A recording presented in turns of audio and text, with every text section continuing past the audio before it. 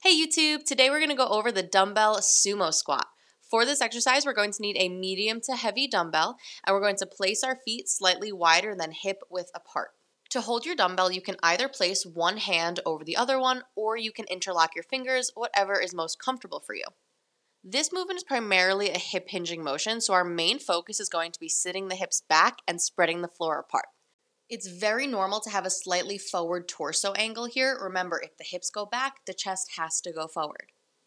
Another thing I want you to notice here is the shin angle. So notice how our knees don't fall forward very much. So in a true squat, our knees will fall forward like this, like I'm showing right here. But in this actual sumo squat, we have more of a vertical shin angle. So that knee isn't really moving.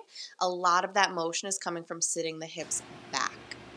In my personal opinion, I wouldn't categorize this as a squat, but I also wouldn't categorize it as a deadlift. It kind of sits in this like hybrid category. One of the most common mistakes I see people making in this motion is lifting up their toes. We want equal weight throughout the big toe, the pinky toe, and the heel in this motion. What we're doing when we're lifting up the heel is not loading the glute more. It's simply creating more instability, and we most likely will not be able to adequately load up this exercise.